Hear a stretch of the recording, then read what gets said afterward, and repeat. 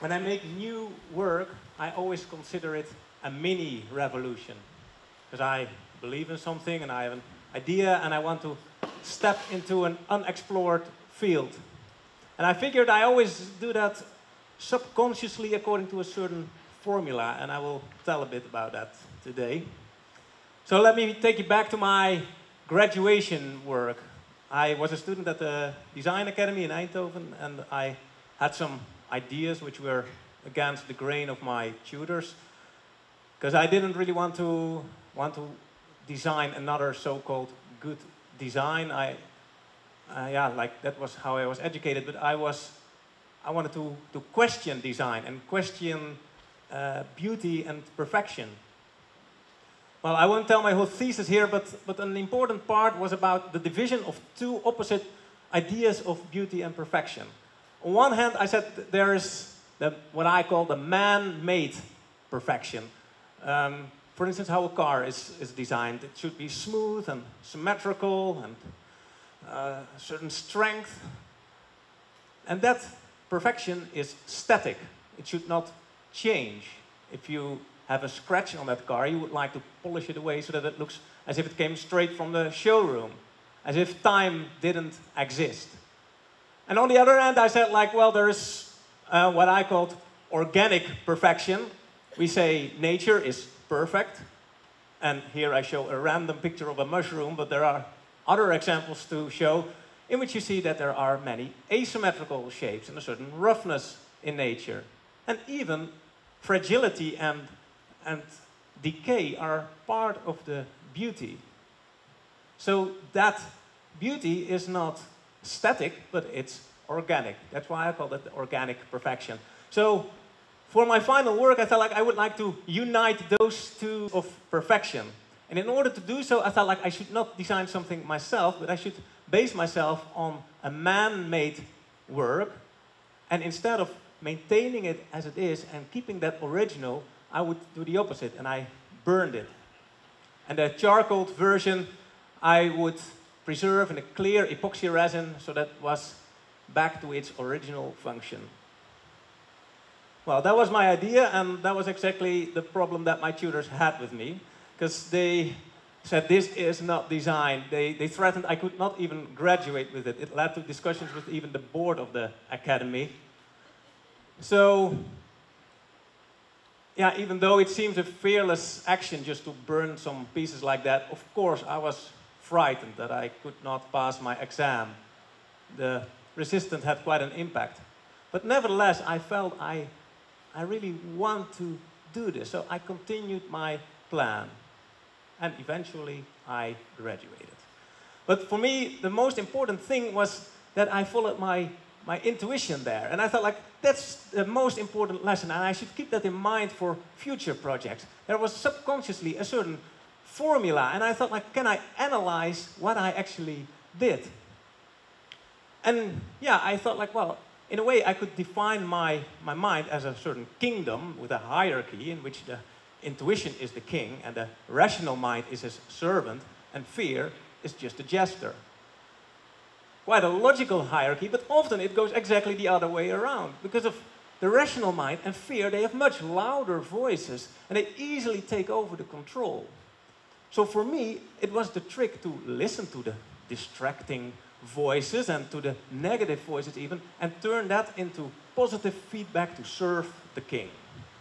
Well, once I could do that, I could go to my next step, and that was to see the relativity of my exam. That was my final goal. Everything in the world for any graduating student is you should pass your exam. But I thought, like, I deliberately choose the risk of a failure. It's the most important thing in my life for this moment, but I rather fail than to do something in which I don't believe. And then I also took it to the next step. And yeah, like as if you've been on a diving board, you know, you've been hesitating whether or not you should jump. But once you decide to jump, then you should go all the way. I told you about the hesitations that I had. Well, now I was in the execution part, and I thought, like, I'm going to present it bold and convincing. Because I thought, like, I don't know if I have a good idea or not, but hypothetically, even if I have the best idea in the world, if I present it badly, then it will not come across anyway. So I gave it all I got. Well, the nice thing is that the graduation was only a stepping stone in a dream scenario, because all the magazines in the world were writing about it. It was front page on the New York Times. Museums wanted to work with me, and the main gallery of New York gave me a huge solo show for which I burned 25 design classics. So all of a sudden I was in the spotlights of my profession, and it was nice, of course, a lot of praise. But the downside was, of course, there was new pressure. Not anymore for my tutors. I mean, they were wiped away by now. But now, from all over the world, of course, people were also skeptical. Like, yeah, well, is this a one-hit wonder? He's burning furniture, this Dutch guy. What is he up to? What's the next thing? There was a bit of pressure on that, of course. Well, the place to show new work is Milan. Once a year, the city is turned into a place where all the greatest designers and the biggest brands show marvelous and spectacular new work, and an international audience is coming to see the next big thing. So I thought, like, maybe I can squeeze in there and to present my new collection. Well, and in order to think about new work, I, of course, needed to go back to my mind, to my intuition. So I asked the king, like, what's the next idea?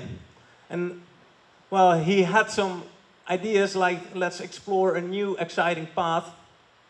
There are so many of those spectacular designs in the world, but wouldn't it be more interesting to, if you look at a child who's playing with Play-Doh, or even a child's drawing, the naivety and the purity of that has a certain beauty. I show here kind of a clumsy sketch of furniture, but exactly this clumsiness, that was the plan, to translate that naivety into mature and functional pieces. Well, as you can imagine, that gave some new crisis in my royal mind, because of my fear and my rational mind, and of course my ego said, like, wait a minute, the whole world is watching you. They are looking for if you can do something more than burning furniture, and you would come up with a clumsy series like that. You should impress the world and show that you're a skilled designer with intellectual ideas and the technical solution. But this wouldn't do the job.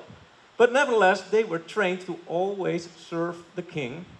So I also took it to the next steps of my formula, and I went all in. I could easily go bankrupt, but the final goal is not that important, I thought.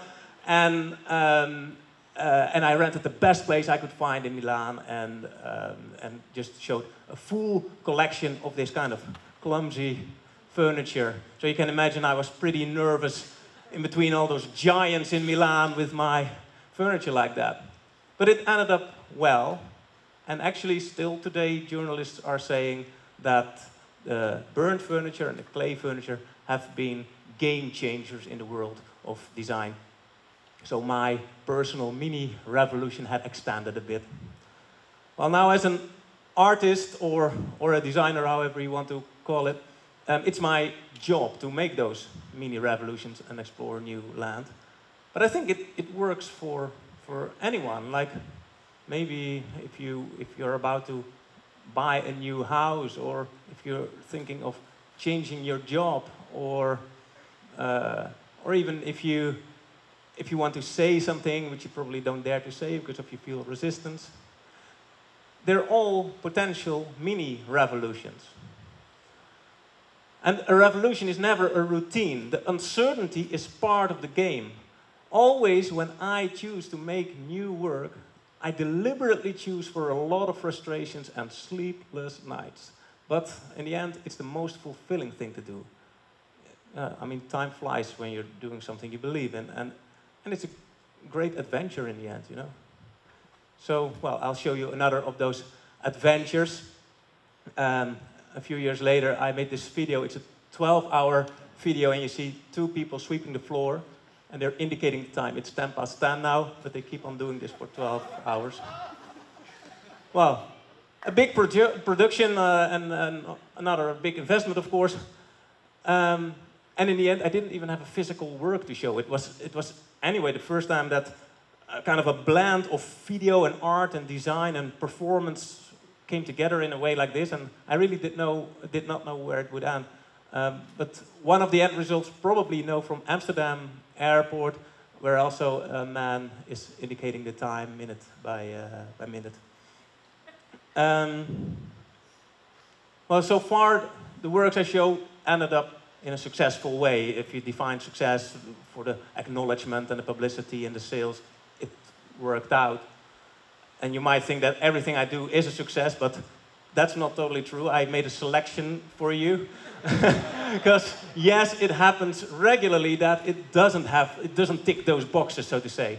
But I figured I don't really mind, like, because of the success for me is an extra bonus, but not a necessity. I mean, it's still the result of my gut feeling, and I'm equally proud of it. Well, that makes me think of the last formula or the infographic of the day. That I always have those two choices. Like, I can either follow my gut feeling or I can follow the safer path. And, well, it can be successful or not. Well, that leaves us with 4 options. And I must say, I sometimes also do that, to follow the safer path. I mean, I don't always feel like having sleepless nights and all the hassle. A bit of comfort is also nice every now and then. So then I choose the safer path. But I figure that even if I do that, and if that's successful in any interpretation of the word, then I'm not even that satisfied, not that fulfilled. I couldn't care less, actually. So if I would make a top 4 in terms of fulfillment of those 4 options, then this would be my top 4. So you see the number 1 and number 2 are both the result of my gut feeling. So in other words, the worst case scenario that can happen when I follow my gut feeling is still better than the best case scenario of the safer path. So whenever I am about to make a choice and I feel that my rational mind and my fear want to take me away from where my king wants to lead me, I'm thinking of this. Well, there are no copyrights on my formulas, so please feel free to use them for your own mini revolutions. Thank you.